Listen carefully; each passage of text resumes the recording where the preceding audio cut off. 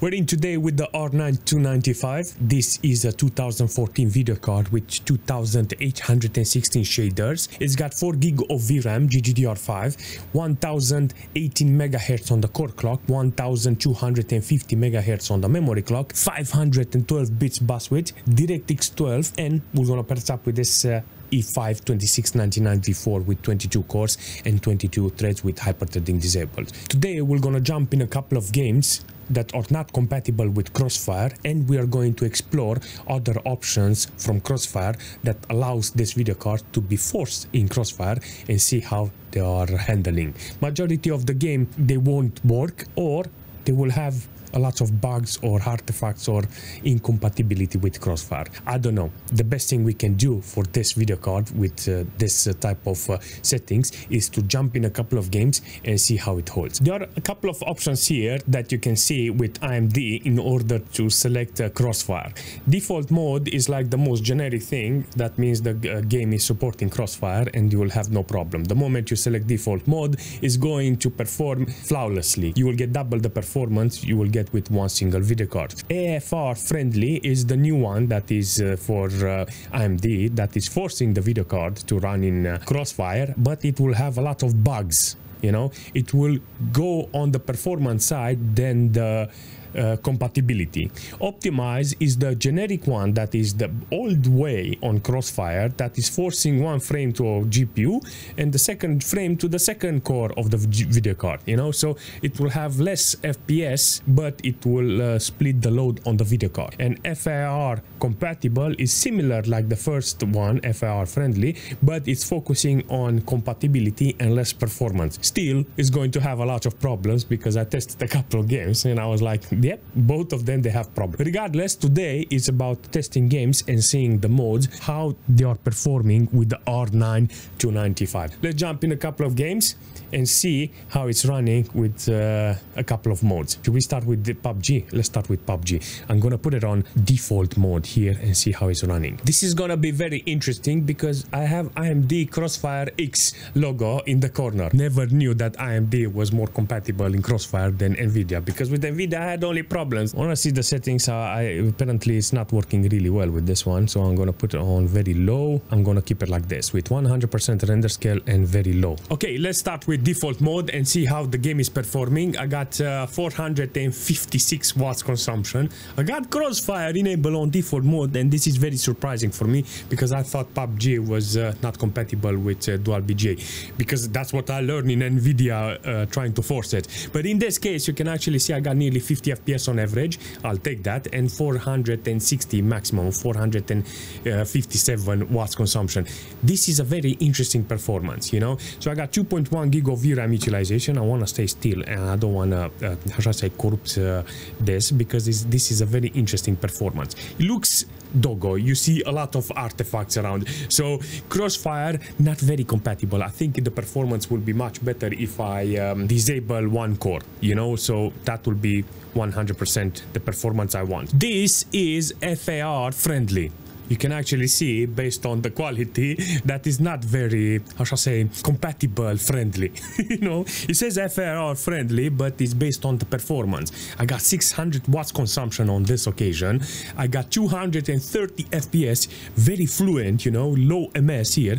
This is how I would like to play PUBG, but not very efficient on the on the screen. You understand? I got 620 watts consumption maximum with 220 FPS on average. You can see both of the core are maxed out, 1.9 GB of VRAM utilization, and very snappy. I got like 3-4 ms in this case. You can see that even if I shoot and I look around, there's some spikes here and there, but yeah, definitely the performance I would really like in PUBG with a video card like this.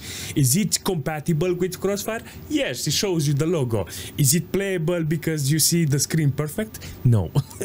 This is what they are referring to AFR Friendly. You know, you get a lot of bugs, but you get the maximum performance from the video card as a dual BGA. This is a very interesting test and I want to show you more. Now I have Optimize 1-on-1. This is the mode that I have now with with 60 FPS. That's actually interesting. 440 watts consumption from this computer. Only 2.1 gig of VRAM utilization, and the cores are not fully loaded.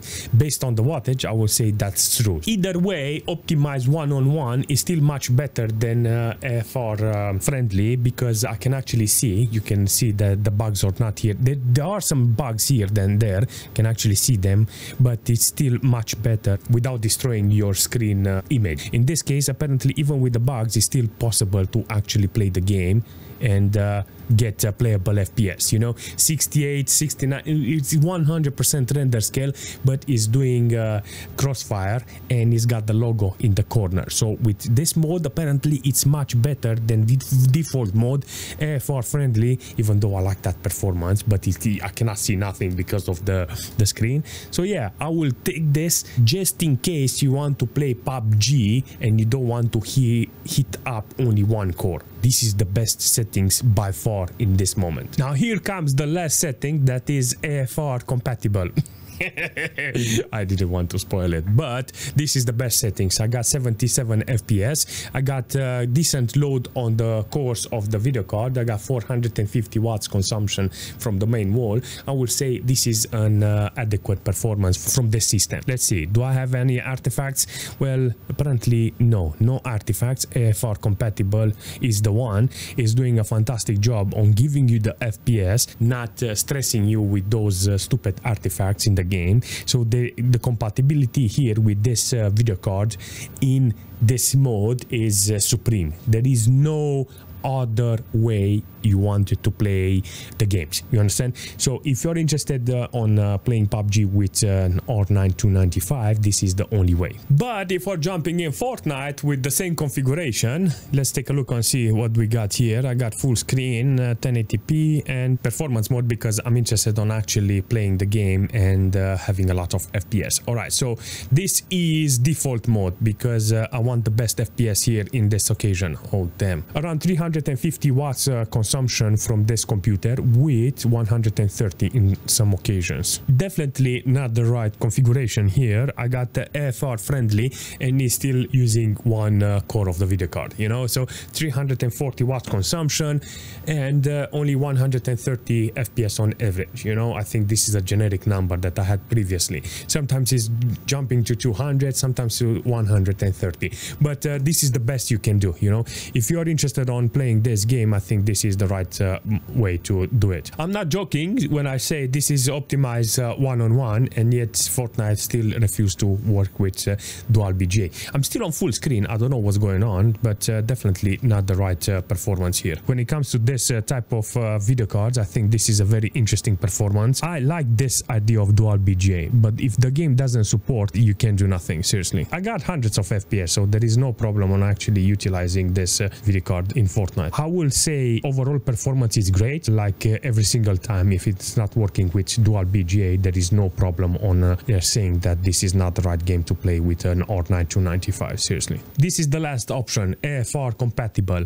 If you're not running Crossfire here, apparently the game is not meant for this.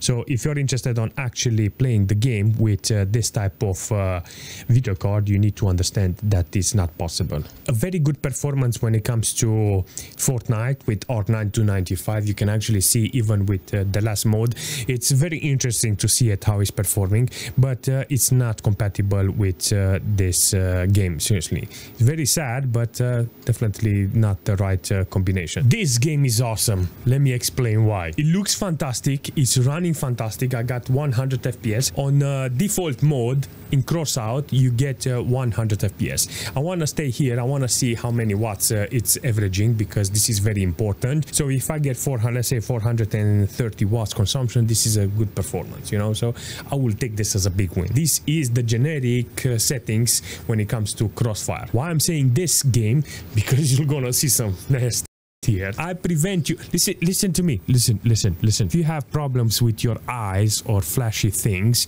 I will advise you to just skip this game and just like the video, and I will see you in the next one, because here from now on is going to be very horrible. You understand? I'm going to show you some horror things that Crossfire is doing. Yes, so I got 1080p with maximum details. This is very important because you can cheat it by putting low details, you understand?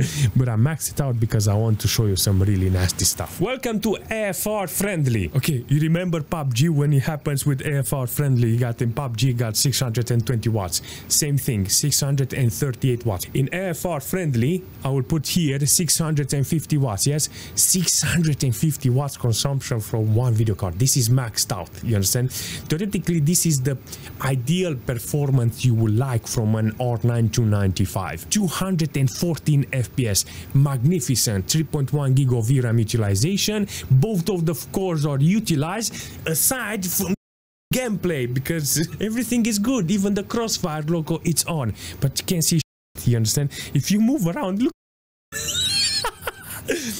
What happens if I shoot? Holy f, this is horrible. A lot of effects, it's creating this problem. So if you put it on low details, maybe with legacy GPU like performance mode like in Fortnite, it will be much better, you understand? You'll have less bugs that doesn't look like this, you know? Optimize 1-on-1. I got 523 watts consumption, 520. This is actually a good number. 85 FPS, 2.9 gig of VRAM utilization. Very interesting. It shows the logo there, but yeah, the moment you drive I think the maximum quality here is breaking the game in pieces, but regardless, it's not pink anymore. Maybe if you drive super slow, it's okay, you know. Maybe if you're zooming, it doesn't matter. There's a lot of glitches everywhere. Regardless, I got 520 watts consumption, got 96 FPS, 3.1 gig of VRAM utilization, and both of the cores are being utilized. I mean, not at 100% because you can actually see they are dipping below 100%. It's very interesting to see this type of glitches. You move super slow. This is some render stuff. This is AFR compatible. Hopefully, I will get some gameplay and not a lot of bugs. Yeah, definitely is buggy. Okay, so I think maximum details managed to kill it because I did test it with low details and it was actually, you know what, on low details it was even horrible because I had the whole map dropping on the tank, you know, and I was like, what the heck is going on? At least like this is very fuzzy and it's very weird, you know. Imagine seeing a building or a texture from there, from a hill on your tank, you know, covered, and sometimes even crashed. But regardless, I got a little more FPS in AFR compatible and 550 watts consumption from this. I would say this is a very decent performance, but it's not very compatible. You know, the moment you start moving around, you can see that it's not very ideal. I'm not gonna lie, this is a shock for me. I actually thought that Dota was not compatible with SLI and Crossfire. This is the basic one, default mode on Crossfire Profile. You can actually see I got the logo. AMD Crossfire in Dota 2, 1080p, maximum details. I'm actually surprised how it's working, seriously. This computer apparently it's reaching nearly 500 watts consumption from this, and definitely an interesting performance. What the heck is going on there? All right, so it's lots of FPS drops here to 59 when I'm on a team fight. I got 2.1 gig of VRAM utilization. Maximum cores are not there, you know, the cores are not maxed out, but definitely an interesting idea, you know. So playing Dota with less than 10 ms is fantastic. This is how I would like to play Dota. Majority of the time I'm imagining that I need some high-end video card in order to benefit from that, but in this case this R9 295 managed to do a very pleasant surprise, and I'm very happy that I managed to see this. With AFR Friendly, there's a lot of glitches in the game with 1080p and maximum details. This is very interesting performance from this because I think I have a couple of threads that are creating some problems in Dota. Seriously, because I have the same performance, 110 FPS, with the cores not being utilized at maximum. I will say that this is the cap on the CPU side, but I'm very happy that I managed to see AFR Friendly how it's performing in this case. It's exactly the same performance like I had in default mode. Apparently this is less stressful on your eyes with nearly the same performance, 490 watts consumption and still 100 FPS. Very interesting. That is only one mode and that's it. Seriously, default mode and everything, they are the same. In this case I'm with the last profile that is AFR compatible. You can actually see there's not a lot of glitches. inches, the same wattage consumption, the same FPS, everything is linear. I'm very proud of this video card and how it's performing in Dota 2. Seriously, this is an awesome performance, and I really appreciate this game utilizing this R9 295. Seeing that logo, that AMD Crossfire X there, is just fantastic. So there is nothing different. All of the profiles are the same. They have the same performance. So yes, I think there is a problem maybe with my threads on the CPU side. Maybe I can get in the future a different CPU. But and if I, let's say I have a high-end CPU, I will get more FPS, but all of the profile will be the same. I had a blast making this video. Seriously, I managed to understand a couple of things about this AMD video card. I managed to understand about Crossfire X, how it's performing in a couple of games.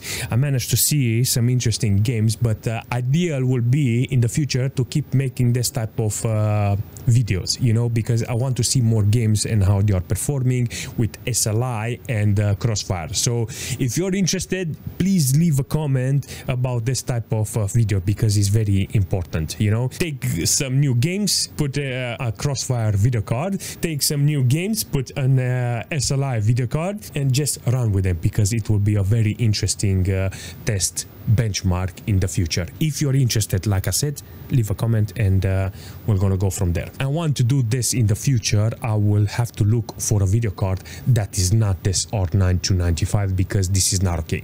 I will have to find a video card that is more friendly, you know, with temperature.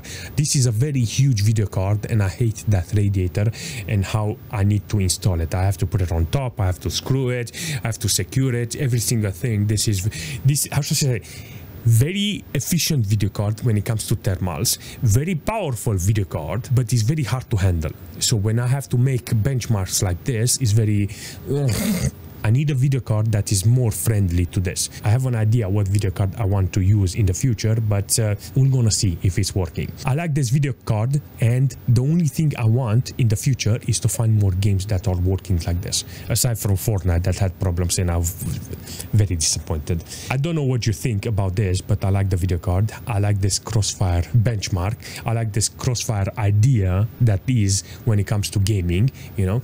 But if you have any suggestion for this, leave a comment, and I will see you very soon.